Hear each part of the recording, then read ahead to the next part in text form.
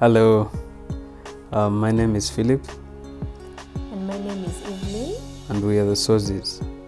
Welcome to our love story. You asked me out and then you told me right after you asked me out that I didn't want to go back knowing before asking you out. Okay.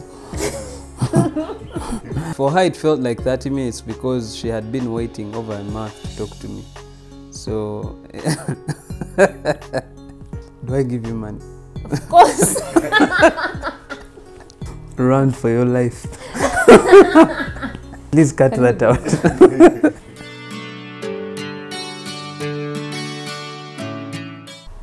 She can tell that story. We met on Twitter. Yeah, we met on Twitter, and it was because of farming. You know, on Twitter there's so much you can do. There's so many people you can connect with. So as farmers, we connected on Twitter. Someone sent me his profile in my DMs because of the things that I was posting, the content that I was putting out on the farm. I mean, what I was doing on my farm. And he told me that, yeah, I think you can learn something from him. So it took me like I think a month to settle, and then send him a Twitter message, a DM. Yeah. A DM. So I sent him a DM, and then yeah, he replied in like 30 minutes or less. I don't remember that part. I don't think I replied in 30 minutes because I thought he would take so long to reply because his work looked like it was so busy.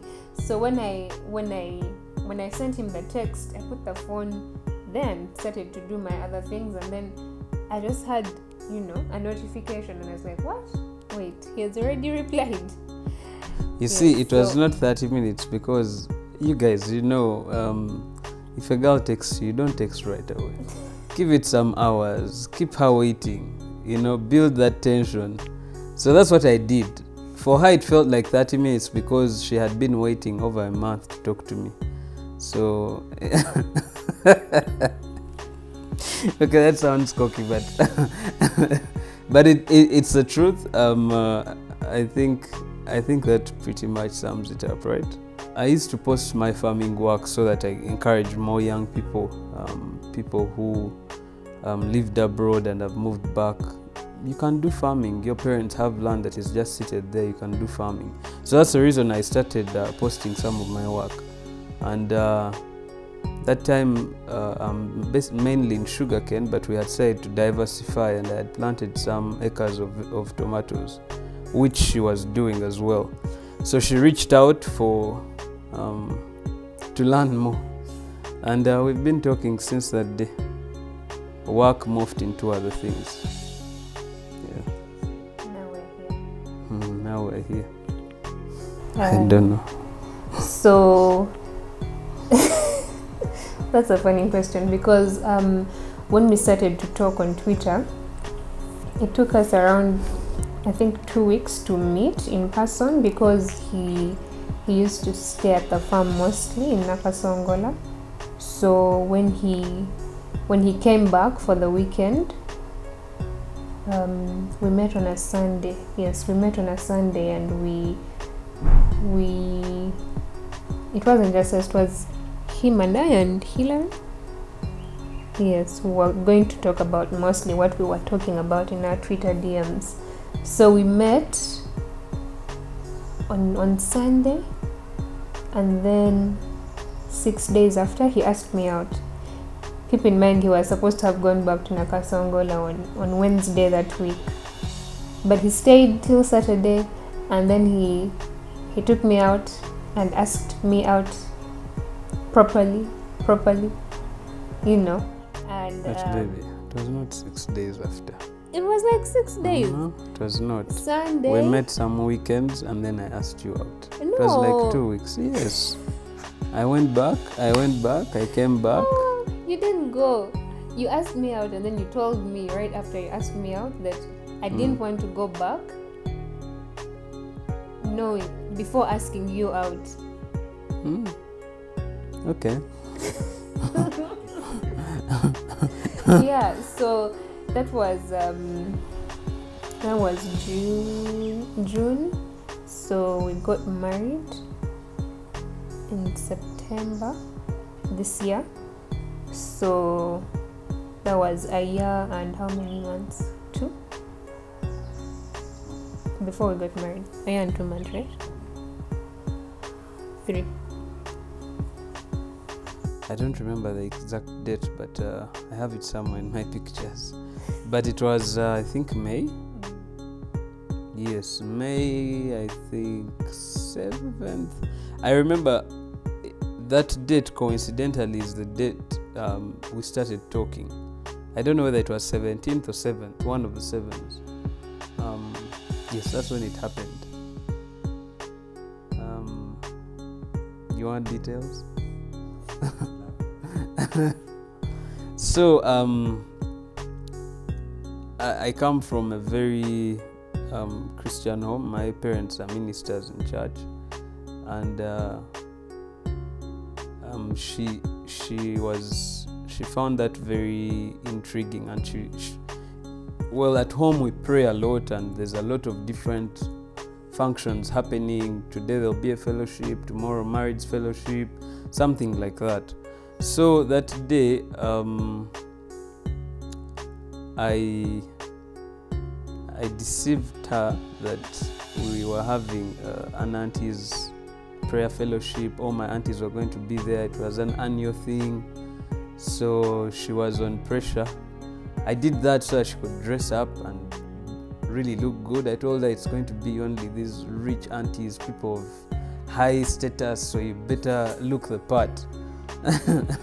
So Bambi, she was on pressure the whole day. You know, I even almost told her exactly what to wear because there's a dress of hers that I liked.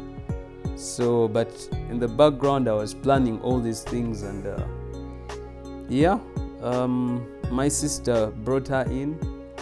I had set something small and some lights, and I wanted it to be special.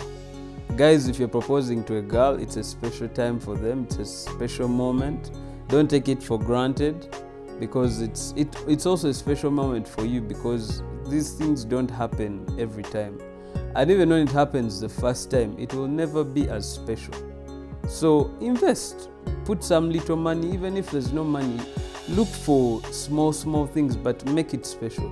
And always listen to your girl. One thing that I picked from her earlier in the relationship was that she always wanted her parents to be there when she got proposed to.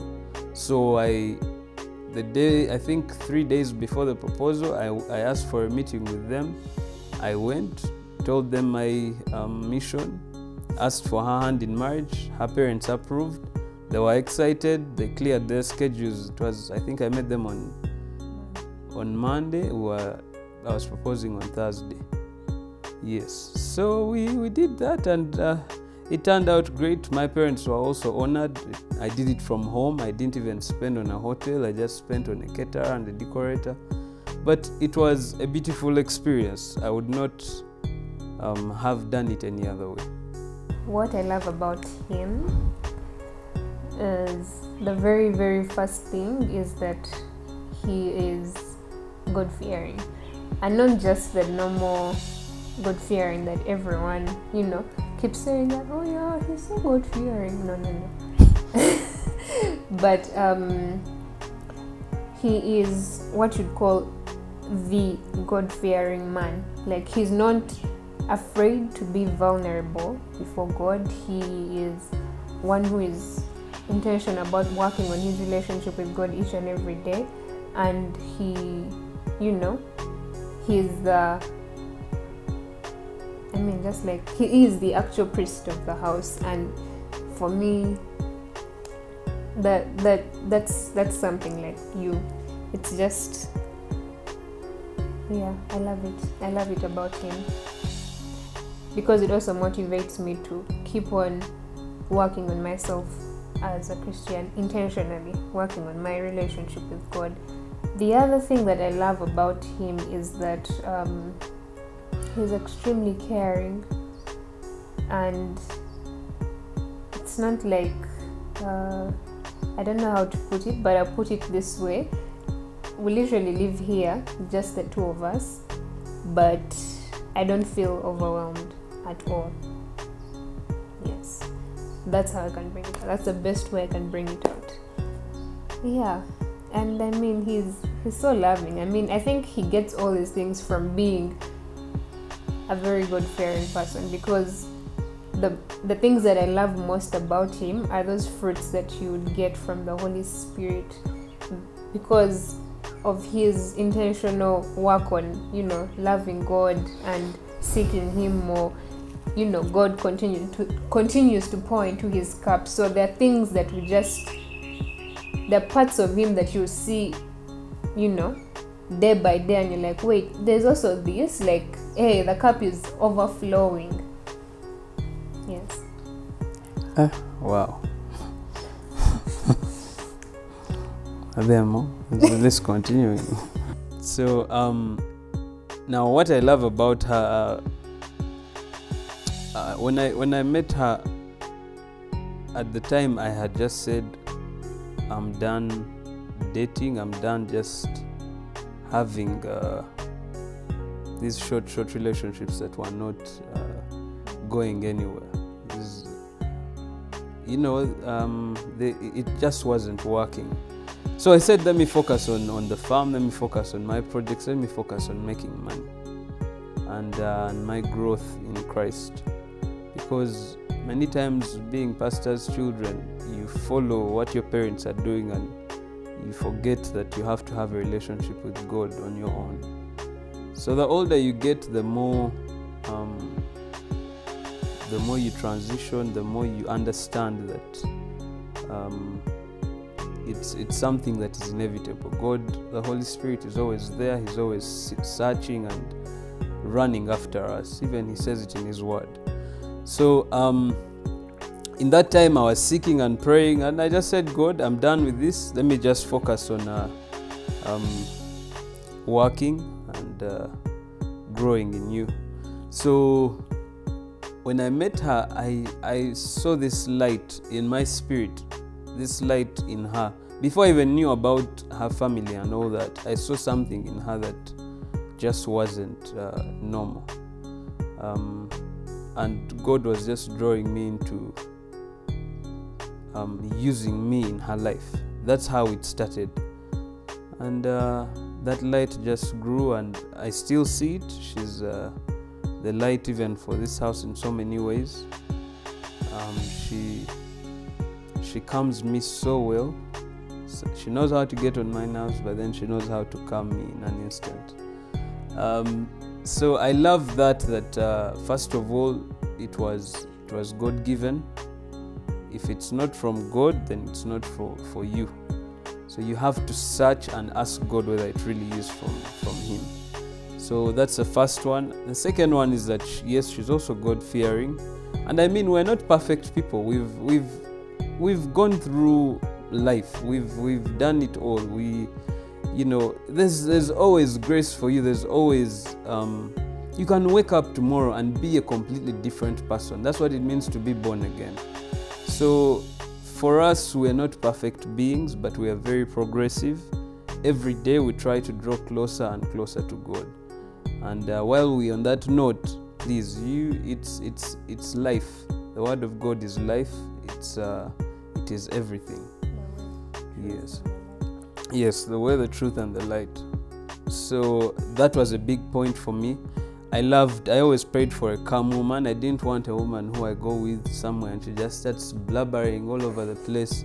I didn't like that, because I just loved ladies who are calm and collected, who are poised. When they start to speak, they speak well. They speak and command authority and respect. So that was a very big point for me, aside from being a God-fearer. And then for me, she's the most beautiful woman on earth. I don't know about any other person, but for me, that's how I feel. And the rest just kept coming in. But men, It's not cliche, it's not bougie to have a checklist. Write down the things that you want, pray for them. It's not just for women, because it's not only women who get life partners. We're also in this forever. So you need to know exactly what you want. If scent is very important to you, put it up there. If it's a non-negotiable, that if this girl does not smell good all the time, it's a non-negotiable, it's a deal breaker. You know, nothing is too small, and when you get married you realize nothing is too small. It can become big in an instant. So I feel like I've talked too much, but what I'm saying, make non-negotiables negotiables. It's okay for men to do it. It's imperative that you do it. It's for the betterment of marriage as a institution and the growth of family, which is what Christ ordained for us. Yes, but all in all, I love her with she's perfect with slight imperfection, and I'm grateful to God every day for you. Because I get to love you by Ruel.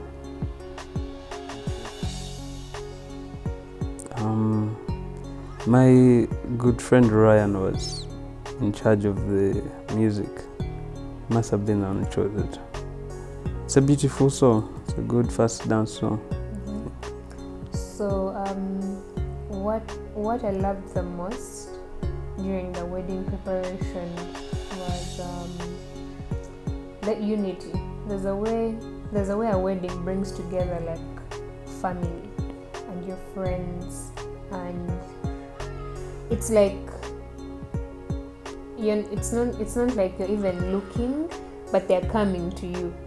You know, they're coming to you for, you know, for anything. They're like, if you want anything, you know, tell me what you need. I remember having some of my cousins who I didn't even talk to in a while, all coming out, hey Eve, so what do you want me to help you with? What would you want me to do? How can I help? You know, different people, your uncles, your aunties, your whole family is just coming together, your siblings. So many people are, you know, they just come together to make sure that, you know, the day goes on. And yeah, for me, that's one of the things I really, really enjoyed. Actually, it's the thing that I enjoyed the most out of the whole thing. It's just that, I mean, just bringing people together. For me, it was the best. What I enjoyed the most about the preparations as well was the love, the unity, and seeing people come together and treating you like a Mogole even before you walk down the aisle.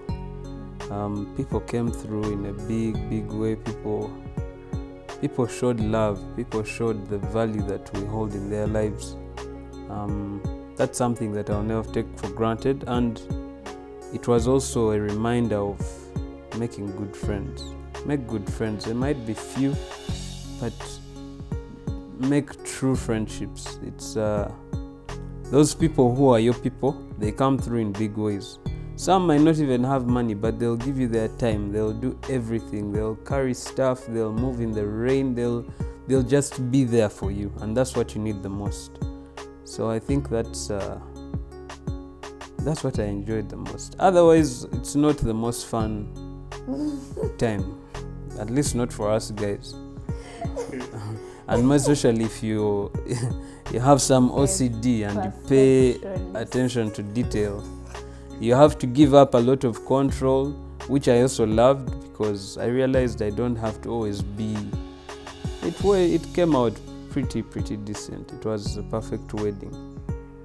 Yeah, we're grateful to God. But yes, the love was key, was major. Oh, I would have gotten a bigger tent. I would have gotten a skyline tent. People told me you're going to burn the guests. I was like, I'm going to burn them, but that is the tent I saw in my dreams, the one I want. And God told me, stick to your decision. But I allowed these earthly beings to confuse my head. That day we had rain. It was cool. Jeff, you remember? It was cool. There was like, people would have sweated for like 20 minutes or 30 minutes and it would all be good. But also, having done the function at my parents' farm and where the church is, people people overwhelmed us. Guys just came through. There are people who came for the wedding, and they were like, for us, even if there's no invite for us, we don't care about COVID. Even if we don't eat, but we have to attend your wedding. Yeah. So I wish I had invited more people. I was very restricted. I knew the wedding is for my parents. It's you know, their priority. So I didn't overstretch numbers. In fact, there are many people that I didn't invite, and I feel so bad. And if you're watching this, man, I'm really sorry, but I would have loved to have many more people. Yeah. The second thing, write a speech and stick to it. Write a speech. I got so emotional, I got thrown off, and I didn't say all the things that I wanted to say. I mean, I still had a very nice speech, a decent speech, at least from what I made a lot of, I gave a lot of pointers that I had noted down, but I wish I had made a more elaborate speech, even if I was just reading it off the phone. So, grooms out there, write a speech. Write a very good speech and just get it out from your heart. Yes, that's the only thing I would do. Otherwise, everything was perfect. The rest of it was perfect. If you're out there and you want to save on cars, motorcade, me, I wanted to save on those cars, but those cars made my day. Just seeing them, because for us men, we still stay boys down there, you know.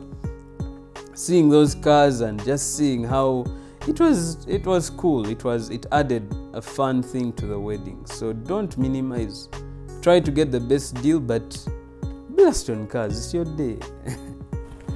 Yeah. Something you'd redo? Let me see. I think the only thing I would redo is the DJ.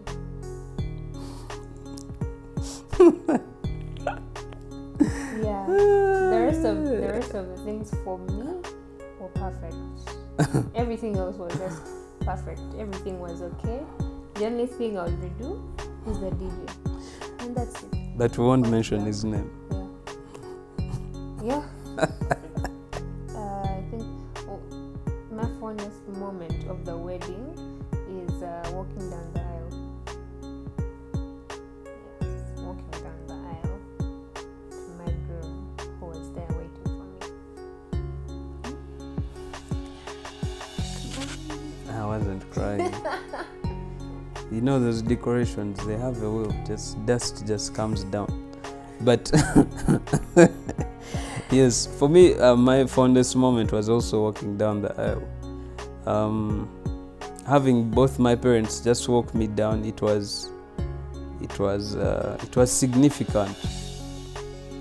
And at the time, I felt like how walking down the aisle was the most significant. But with time, it still had its strong significance, because that's the main celebration. But my parents walking me down the aisle, it's like, now you're off, you're a man, you're starting your own homestead, you're starting your own family, you're growing the lineage. We've set you on your own path. It was emotional. I pray that everyone gets to take that moment in and appreciate it. Yes, and just another point is that every small moment, just take it in. Take it in, because the day goes so fast, you guys. We plan for a wedding, you do this, but it goes, you're like, hey, it was 10 a.m. Now it's 4, 5. Before you know it, guys, you're the ones giving a speech. And the function is done. Yeah, and one other thing is to just, whatever you can't change, just let it be. That's just how it's going to be. Yes. I think that's one of the things that gave me the most peace on our wedding. So I trained myself way earlier that whatever I can't change, and it has already happened, it has happened, and there's nothing I can do about it. True. So the only thing I can change is what's coming after. How I'm going to react towards it, how, what I'll do better later, whatever doesn't go well, you've done your best, and yeah. For you, you might think it's not the, like the way they say, God works everything for the good of us. So you might, it's just like how you can say that, how we know that when God says no to you, it's still good to you. So even on that day when things don't go well, when things don't go your way, they have still gone well according to God's will. So you just let it be and let it go. Actually, marriage is not for us. Marriage is for God. So you just know that it's God's thing. You're doing it for God. You're doing it to honor God. You're not even doing it to honor your family. You're not even doing it for even the love that takes us to the altar. It is love that is, it's that conviction from the Holy Spirit. It's not just love. Don't be fooled. Marriage is from God. So if you have that attitude that no matter what, I'm doing this for God, whether she falls down while walking down the aisle, you're still going to put a ring on her finger. You're still going to give God the glory. Yeah, I mean, yes. Therefore man shall leave his mother and father. God's will. One word that I would use to describe marriage now is love. Love in its full detail. Yeah.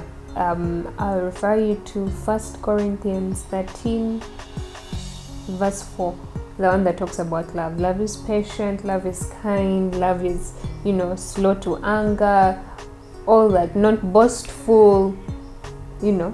That's the word I'd use to describe marriage, love, because it's all those things. All those things make marriage. Patience, kindness, humility, all that.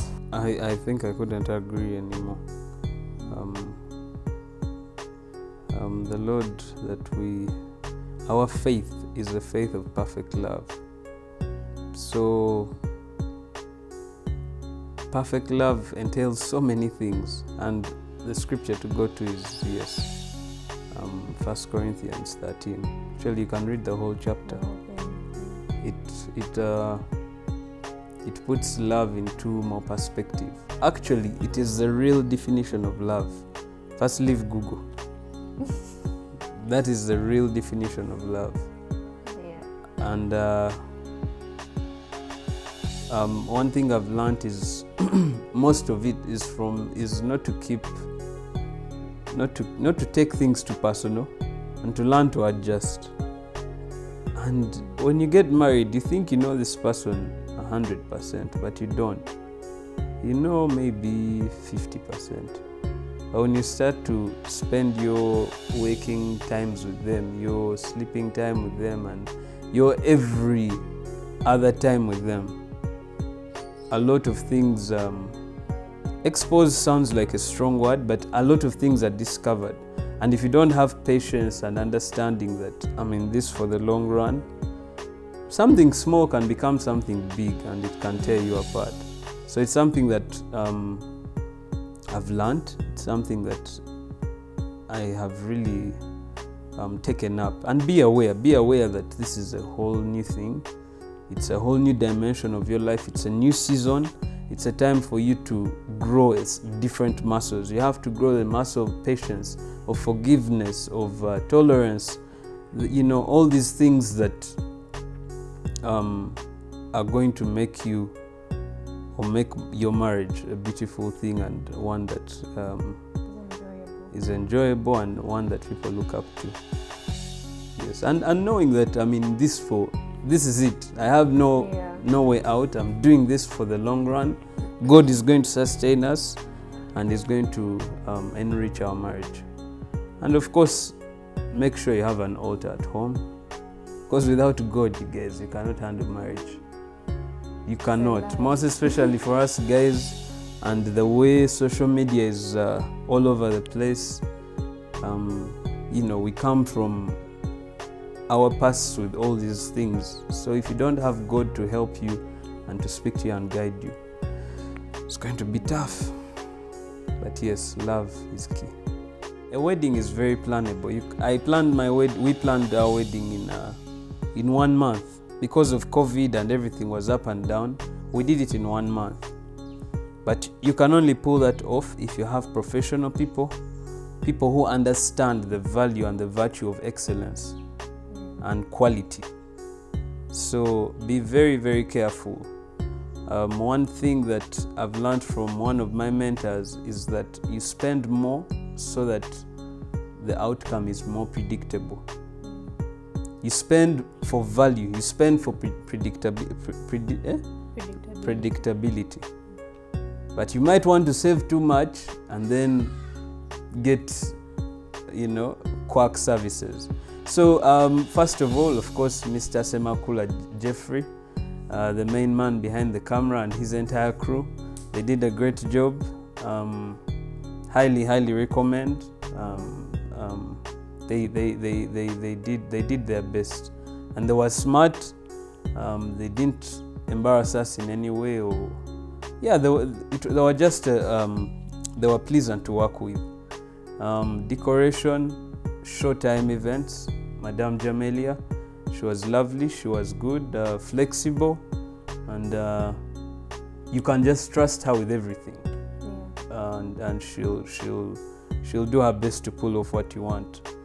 Food, Omuka restaurant, they did a wonderful job. We had overwhelming numbers, but they had the capacity to adjust and satisfy all those numbers. Which other vendors? Larry Casual did my suit. He also did a good job.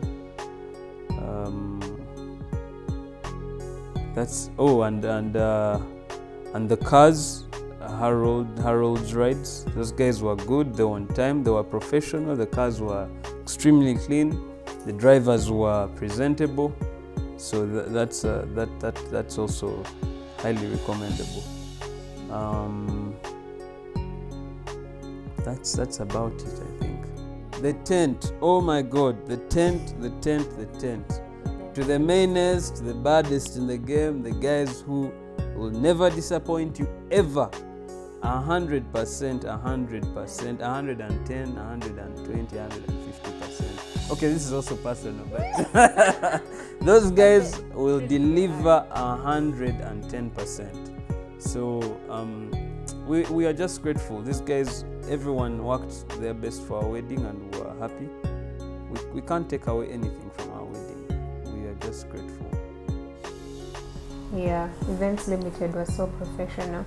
And I'd also like to appreciate the people that did my makeup. Faith Umuhoza and also Faith Presh.